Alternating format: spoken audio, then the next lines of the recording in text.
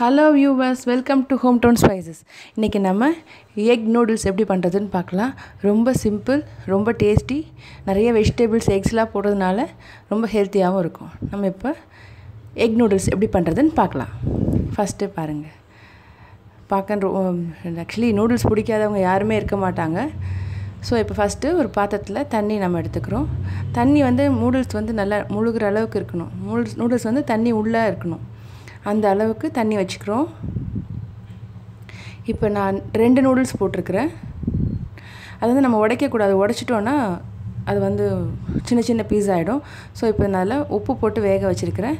பாருங்கள், நூடுல்ஸ் நம்ம அப்படியே முழுசாக போட்டதுனால எவ்வளோ லென்த்தியாக வருது. ஸோ இப்போ நம்மளுக்கு நூடுல்ஸ் குக் ஆகிடுச்சு. இப்போ நம்ம என்ன பண்ண போகிறோன்னா ஒரு பாத்திரத்தில் ஒரு பேனில் எண்ணெய் போட்டுடுறோம்.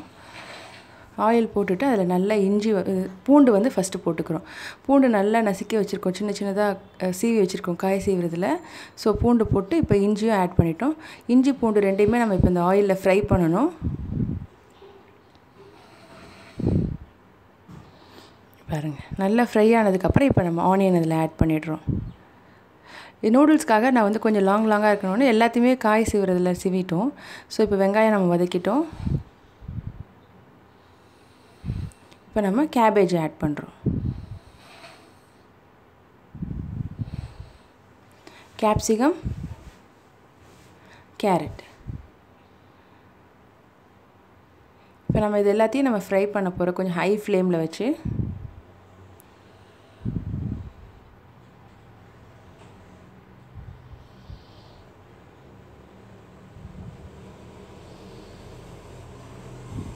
பாருங்கள்,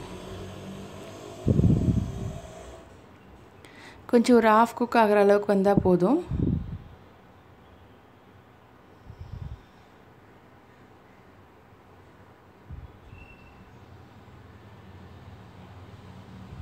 இப்போ நல்லா வதங்கிடுச்சு பார்த்தீங்களா.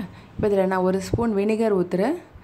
ஒரு 2 spoon soya sauce, chilli sauce ஒரு 2 ஸ்பூன் ஊற்றிக்கிறோம். அப்புறம் ஒரே 1 ஸ்பூன் டொமேட்டோ கெச்சப். 1 ஸ்பூன் இல்லை, கொஞ்சம் சோறா வேணும்னு நினச்சோன்னா இன்னும் 2 ஸ்பூன் டொமேட்டோ கெச்சப் கூட ஆட் பண்ணிக்கலாம். இப்போ நம்ம இது எல்லாத்தையும் நல்லா மிக்ஸ் பண்ணிடுறோம்.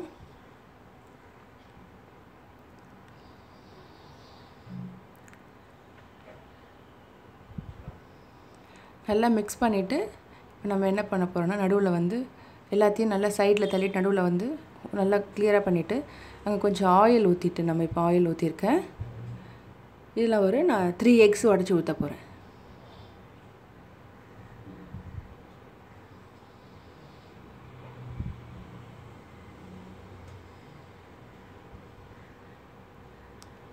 பார்த்தீங்களா, இப்போ 3 எக் நடுவில் ஊற்றிட்டோம். பாருங்கள், நல்லா கொஞ்சம் குக்காய் வருது. இது மேலே நம்ம பெப்பர் போட்டுக்கிறோம். நம்ம ஏற்கனவே நூடுல்ஸ் வேக வைக்கும் போதே சால்ட் போட்டோம், அதனால் இதில் வந்து ரொம்ப தேவை கிடையாது. ஸோ இங்கே பாருங்கள்,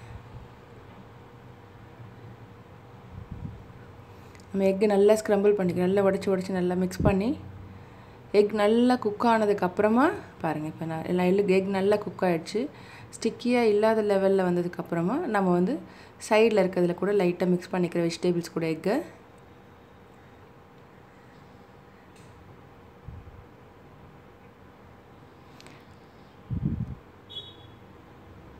இப்போ நம்ம நல்லா மிக்ஸ் பண்ணியாச்சு. இப்போ நம்ம பாயில் பண்ணி வச்சுருக்க நூடுல்ஸை அதில் ஆட் பண்ணுறோம்.